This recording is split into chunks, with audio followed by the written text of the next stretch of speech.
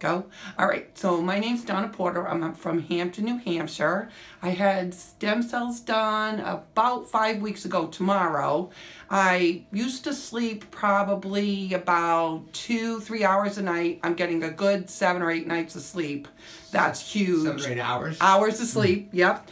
And I also am noticing that I have much better energy. Instead of my butt starting to drag about 1 in the afternoon, now I'm lasting all day at work. So I'm noticing that that's helping a lot. So I see Dr. Jeff, and if you have any questions, I'm sure you can give him a call, but good for Dr. Jeff and the stem cells.